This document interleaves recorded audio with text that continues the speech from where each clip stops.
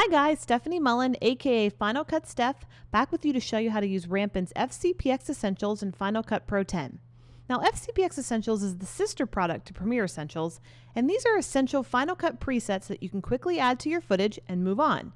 These presets do not have any parameters to worry about. You just add, preview, and go. We created these effects and transitions to make your life easier. So let's get started. Now first I'm going to quit Final Cut right now because I want to show you exactly how to install these. And when you download your zip files, you're going to get three. There's going to be one that says transitions, one that says titles, and one that says effects. So let's go ahead and unzip those first. Very simple. Just double click to unzip. And now we need to install these where it says. Now if you don't know where your motion templates folder is, I'm going to show you. Go up to your Finder and open a new Finder window. And in your search box right here, you're going to type in the word movies. And then you need to click on this Mac. And now we're going to look for a folder that has the little film icon on it. Double click on that. I'm going to move this over here so you can see both windows. Right here you'll see your motion templates. We're going to double click that. And here's where all of your motion templates live. So let's go back over here to our zip files. It says open folder, place individual folders and motion templates transitions. All right, let's open that. And so we're going to do exactly what it says. We're going to move this folder over to the transitions folder. Very simple. Let's go back. This one says move to your titles. All right, so let's close transitions. Let's open titles and move that one right over. Easy. Now let's do the same thing. This one says put in your motion templates effects. Open that one, close that, open the effects. We're going to select all of these and drag them over to the effects folder. And that's it. Very, very simple. Now let's go back into Final Cut.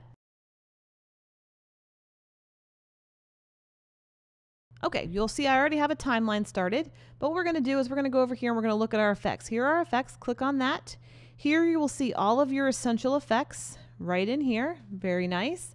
And then our transitions are right here. It's going to say Rampant Transitions, and there's a whole lot of them. Okay, so I'm going to start by showing you the effects, and then we're going to move to the transitions.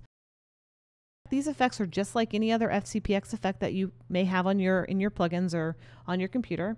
You basically take one and you can drag it to your footage. Now the difference is here is these effects are going to happen where your clip starts. So wherever there's a cut is going to be the effect. So if I play this through, you will see the effect happen right here at the beginning. Okay, but what if you wanted a little more flexibility? Well, I'm going to get rid of that.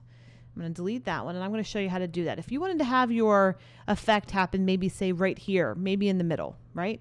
This is where the adjustment layers are going to come in, and we actually gave you one. If you go to your titles tool and you twirl down titles, you're going to see here there's a rampant adjustment layer.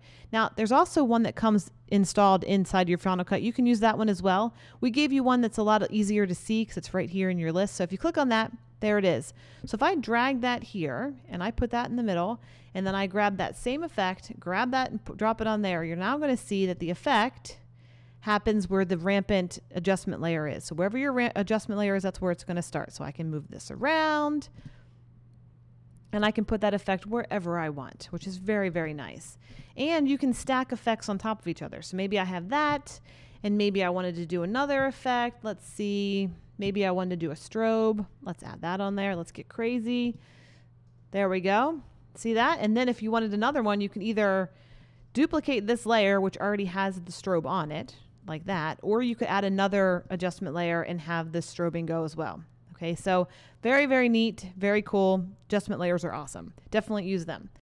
The other thing we have in here, there's a lot of different stuff in here. What I really like about the adjustment layers is I can put one of these on here.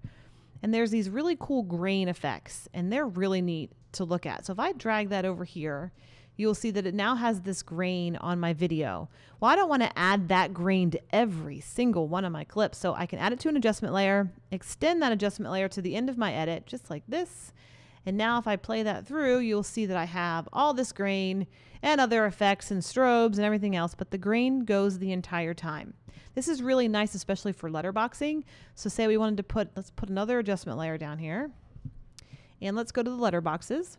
And you will see here you have a ton of different letterboxes. And I love the white ones. I think they're really cool. So I'm going to drag that to my adjustment layer. And there's my letterboxing. And again, I can extend this through the entire edit so that that letterbox stays the entire time, right?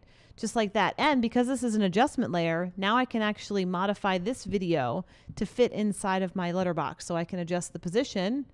Maybe I want it to be there, and then I can move down, and maybe I need her to be a little bit farther down, just like that. Okay. Perfect. Okay, so if we roll that through, you'll see now that everything's fitting in the letter boxes. We have all of our effects. It's just crazy. All right, that's how easy this is. Add an adjustment layer, put your effect on it, move it around, and go. You're done. No parameters, nothing. Just put it on, go, and make money. That's what we want. So those are all of the effects. Now let's talk about the transitions. A ton of different transitions here. Everything from rolling in. You stick these on just like any other transition, like this. And you've got your effects on there, which are crazy. Let's just get rid of those. Those are kind of nuts. But here's our transitions, rolling right in. And now you can shuffle in. I mean, there's just a ton here. These are really cool, really easy, really fast. I love them. And that's it. These are simple presets designed to save you time and ultimately make you more money. You can check out this FCPX plugin and all of our other FCPX plugins at rampantfcpx.com. That's rampantfcpx.com. And until next time, I'm Final Cut Steph. Thanks for watching. Bye.